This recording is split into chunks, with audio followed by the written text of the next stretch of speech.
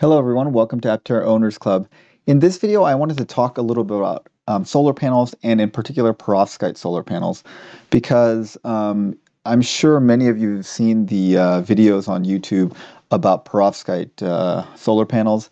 And if you watch those videos, it makes it seem like perovskite is going to be the answer to all the problems with solar panels and that we're going to have super efficient solar panels that are really cheap very soon, and that solar cars will become very common, and we might get like triple the range out of solar out of the Aptera once we convert over to perovskite solar cells. But after kind of researching it a little bit, I realized that that's probably not the case. Now, caveat before we get started to this video, I am not a physicist or an engineer, but I've read over it, and I think I have a pretty good understanding of how this thing works, at least in layman's terms. So to start, we know that that probably Aptera is using the SunPower Maxion solar cells, which are 22.7% efficient, which is really good for commercial cells. It's a pretty good commercial cell. There aren't very many commercial cells that have higher efficiency than this. So that's what they've picked, are the Maxion cells. So let's go over these perovskites videos, and we'll talk about some of the things that are not misleading on purpose, but you kind of get the feeling that that it's going to be the end all. So here's one from Undecided with Matt Farrell, which I think is a great channel. I enjoy his videos. Reports of about 3% in 2006 to over 29% today. Okay, so that makes it seem like, in less than a decade or so, it's gone from 3% to 29%. So, oh my goodness, in another decade, it's going to be like 60%. That's just not, that's probably not possible. And that has to do with Shockley Quasar limit. This is the paper by William Shockley and Hans Quasar. Basically, so if you guys don't know, William Shockley and a couple other people were the inventors of the transistor at Bell Labs back in the 60s. And basically in this paper, he talks about the maximum efficiency that you would expect from a solar panel based on its band gap. And they calculated 30% for a silicon, because silicon has a band gap of 1.1 eV. Now, what does that really mean? Let me go over that. So I think this is the kind of the best video on YouTube on this. And unfortunately, it has 52 views. But it's by Professor David Kahan from the Weizmann Institute in Israel. And it's an hour-long video, so it's a little bit dense. But if you have any interest in it, I would recommend watching the whole video. But basically what it means is the way solar panels work is that the material has what's called a band gap, which is the amount of energy that it takes for the electron in the material to jump up to a higher electron level so that it becomes conductive. So basically in a semiconductor, the electron is in its valence shell, which is it's stable. It won't move away from its atom. But when it gets excited, it can be excited up to the conduction shell, and then it can move around and become electricity. So let's say that this is your band gap right here. And so any photon, so these photons, across here is more photon energy. Any photon that does not reach the band gap will not be absorbed by the cell because it just doesn't have enough energy to push the electron out into the conduction shell. And then any photon that has more energy than the band gap, basically it will excite it, but any energy beyond the band gap, it just gets wasted as heat because it can't pick it up. So then you're like, if you fix the band gap here, then you'll get a lot more energy per photon, but there's so few photons that have that level of energy that you won't absorb like most of the thing. If you set your band gap here, then you'll absorb every photon will have enough energy to send you to the conduction shell, but each photon will have so little energy that you'll get almost no energy out of it. So basically, wherever you move this, the power out becomes like a box, and the area of the box is going to be relatively stable, because no matter where you go in here, the box stays kind of the same size.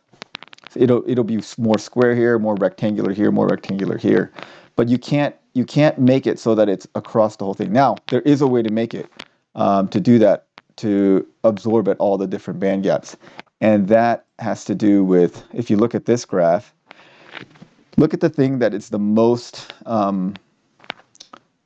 efficient. It's right here. It's this thing with the square in the box, which is a 4-junction or more concentrator.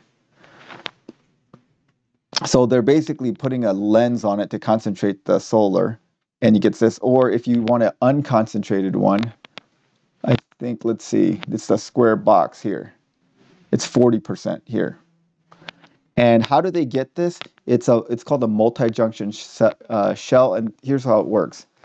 What they're doing is they're stacking different materials on this solar panel, and they have different band gaps. So 2.1, 1.7, 1.4, 1.2, 0.9, 0.69. Okay, so basically, like, this one will absorb a lot of electrons, but each electron will have very little, a lot of photons, but each photon will have very little energy, so it won't get very much. So you wouldn't want this. And this one each photon will give you a lot of energy, but very few photons have that much energy. So if we go back to here, it's like that first layer would capture these, and the second layer would capture these, the second layer and the third layer would capture these, and the fourth and the fifth. So basically, you can imagine that there's multiple boxes in here, and if you add up all the boxes, then you get a lot more efficiency. And then even within the box, obviously you're going to lose. There's some others beyond the thermalization and not absorption. There's other processes that make it less efficient. So you'll never have 100% efficiency, obviously. 50% is thought to be really, really good.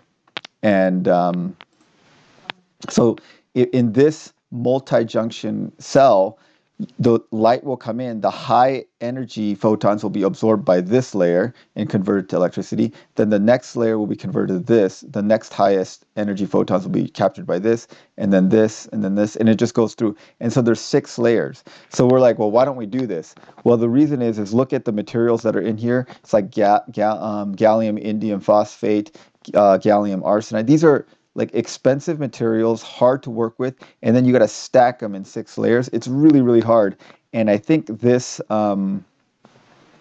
cell is like less than a square centimeter in size. So you can't scale this commercially, and even if you did, it would be extremely, extremely expensive. So like not viable commercially. So that's why this multi-junction technology is interesting in the lab.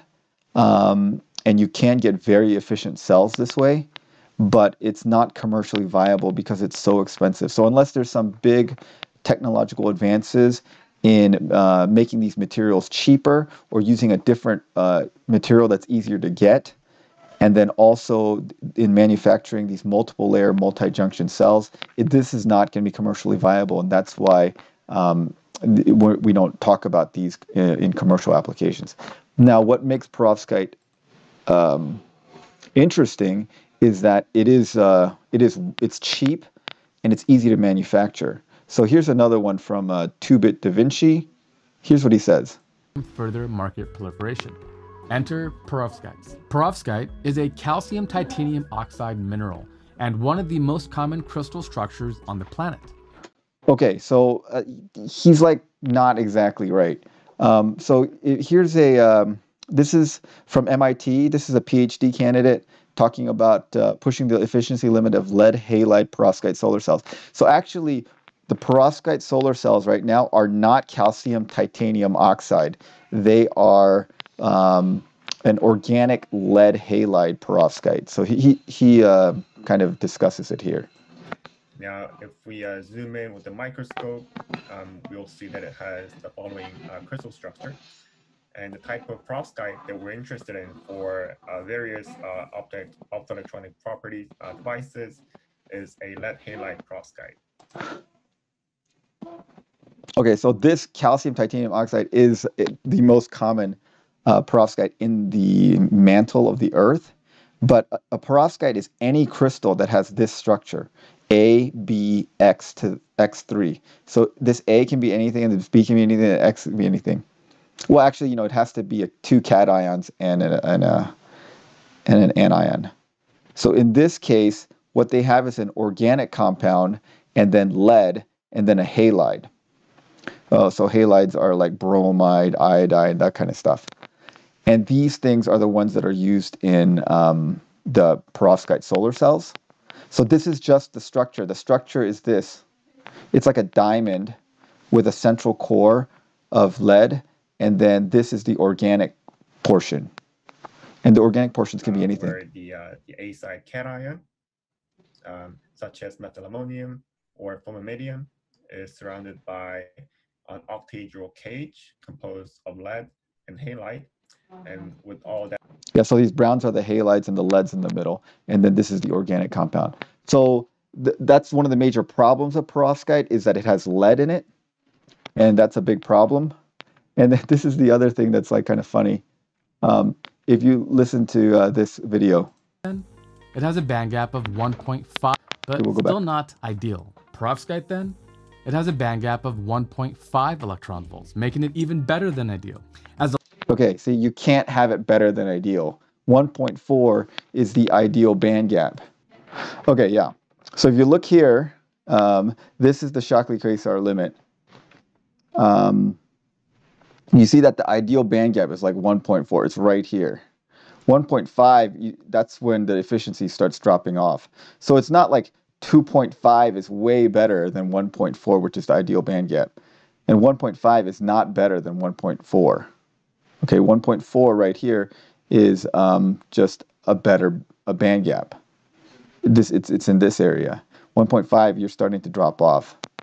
So that's not correct.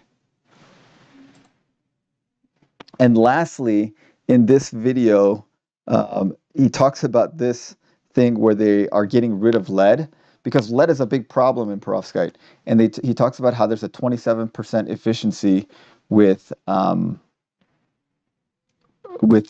this tin-based perovskite. But if you look at the actual article, it says performance optimization of lead-free perovskite-based solar cell with 27% efficiency by numerical simulation. So this is a simulation. If you look at actual, so this is the highest efficiency perovskite right now is about 29% with a tandem silicon and lead perovskite cell. But for tin halide cells, their current maximum is 13%. They haven't. There's nothing even close to 25%. See right here, the open circuit improved up to 24.4% efficiency. So that is the best efficiency of a tin perovskite cell. So we're far away from matching lead perovskite or solar cells, silicon cells.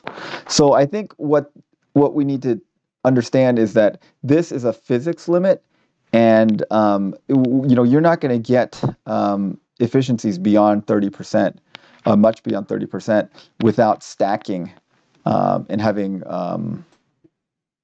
multiple band gaps within the thing. Now, one of the improvements is that you can have a tunable band gap. So you can tune the perovskite to different band gaps. And so you could simulate this multiple layer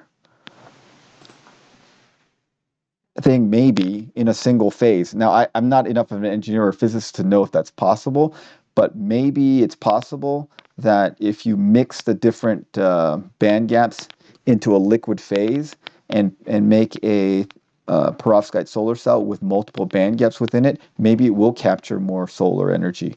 I don't know. That would be very interesting to know. But if you watch those videos, the downsides of the perovskite is that there's a couple. There are toxic solvents that are used in the manufacture and has lead in it. And the other big problem is very unstable. They don't last very long. Silicon cells last like 25, 35 years. These things last like hours to maybe a few months currently. So until they fix those problems, these things aren't going to be the answer to our problems. If you guys know more about these perovskite solar cells, please comment below and educate all of us. Thanks for watching.